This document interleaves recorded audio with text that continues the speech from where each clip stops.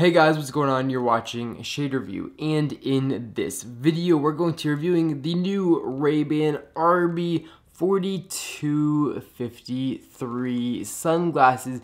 These sunglasses at first look like they have circular lenses, but taking a closer look at them, you can actually see that these sunglasses do indeed have a pilot shaped lenses similar to that of the Ray-Ban Aviator. These sunglasses have a really cool looking double bridge. So the nose rests are attached to a flat bridge, and then we have a really tall upper bridge here on the top. Just like the Aviators, these sunglasses have metal gold temples with acetate ear rests.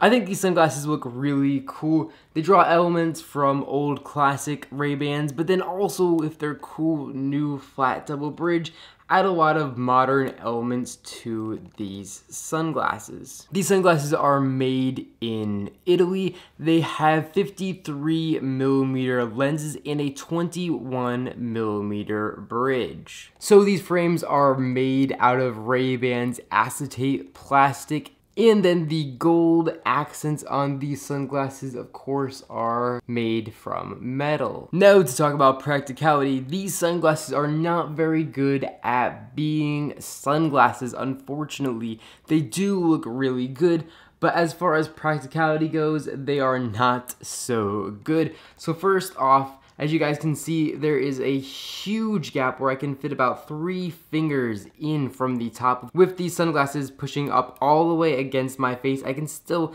fit about 3 or 4, so the light can just come in here and go straight into your eyes. A lot of times when I'm wearing these sunglasses, I actually do end up squinting because they really don't give you too much protection, especially up high.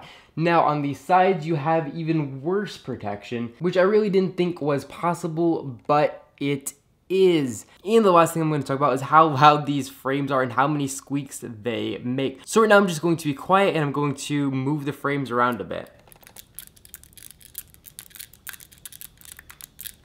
I don't know about you guys, but when I'm spending almost $200 on a pair of non-polarized sunglasses, I expect to not have to squint when wearing them, and I expect the frames to not squeak like crazy when picking them up and putting them on your face. The only thing really good about these sunglasses is the look. I really do think these sunglasses look really nice on the face.